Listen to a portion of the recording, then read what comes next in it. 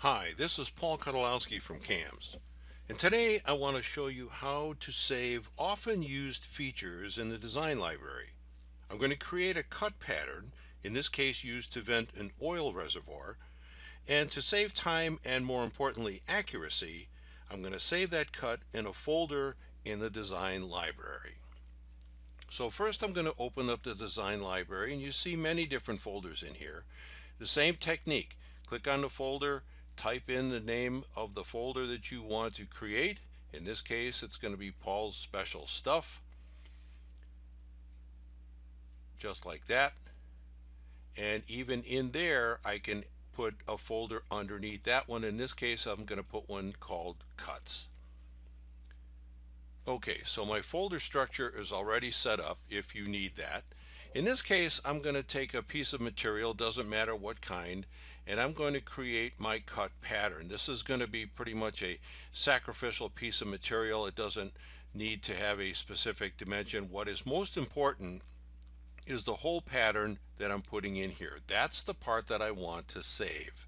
That's going to be the particular feature, in this case a cut feature, that I'm going to repeatedly use again and again, and I want to maintain this for accuracy. So I'm going to do it one time very well, and after that it's just a matter of drag and drop. So there's my first cut. Now I'm going to put a little bolt circle around this.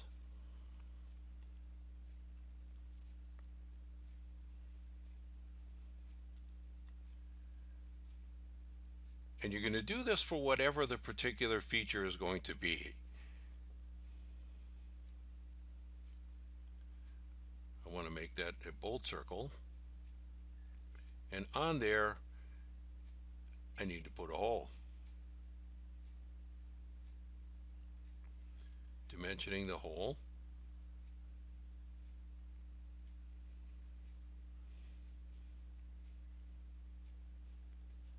And again, this is going to be a through cut. Now it's important that these cuts be through all, because I have no idea what size material I'm going to be putting this particular pattern in. It could be thin gauge sheet metal, it could be thick plate like you see here, but it really won't matter if that hole is through all. Okay, so there's my hole pattern.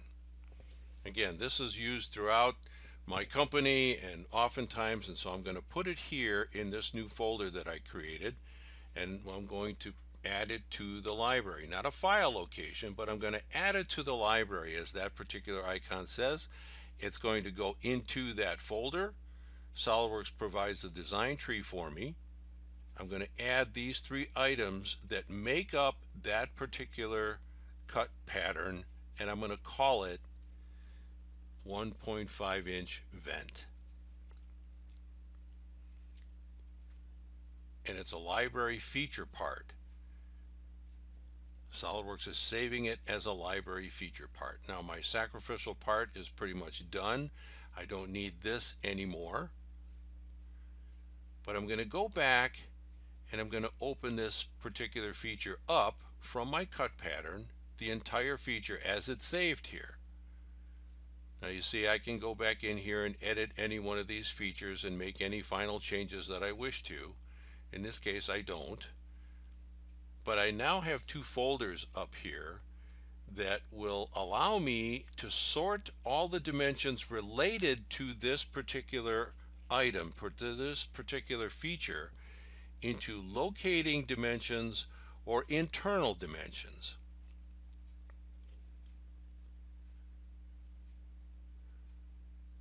That's an internal one. That's a locator. Okay, locating the entire pattern. That's what's important, and that's what I'm sorting out, and that is what's going to be saved.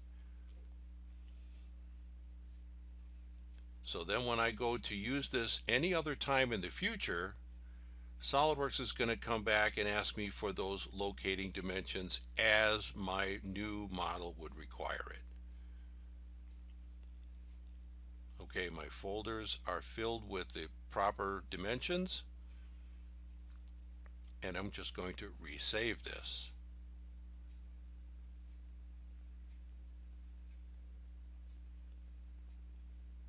Now, let's bring out a new part and pretend that I'm going to be putting this whole pattern into a larger piece of material.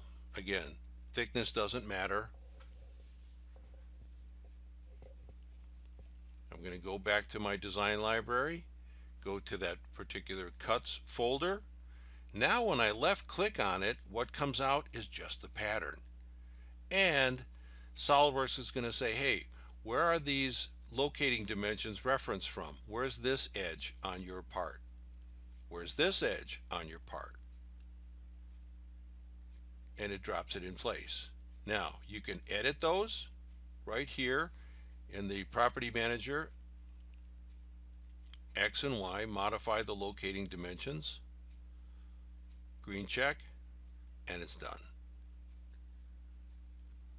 Let's try this again with something a little bit different. This is going to be an oil reservoir, so I'm going to go put this into, well, let's see, I've got some sheet metal parts in here. I've got a cover. I'm going to open up my cover, bring my cuts. Once again, reach over and grab it. Now that was done initially on a 1/2 inch thick plate.